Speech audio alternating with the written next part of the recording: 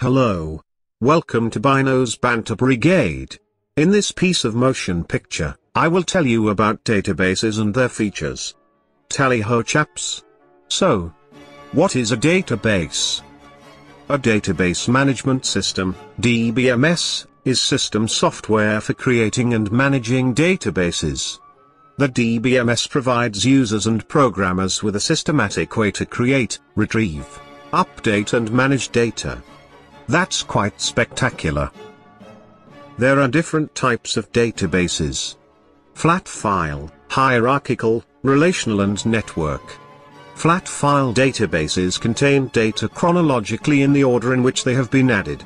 Useful for small tasks which shouldn't require a lot of sorting. However, this is not useful for when you need to search by categories. This is done through a relational database. Each record is given a unique ID. This is a primary key and is used to relate tables together. The ID could be number 324.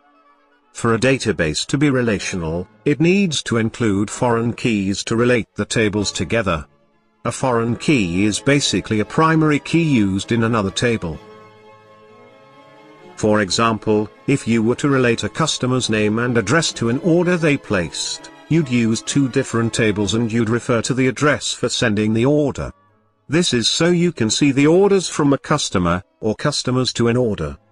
A secondary key allows for the user to index records according to a category, age or surname. An advantage to secondary keys is that often queried records can be viewed by title quicker.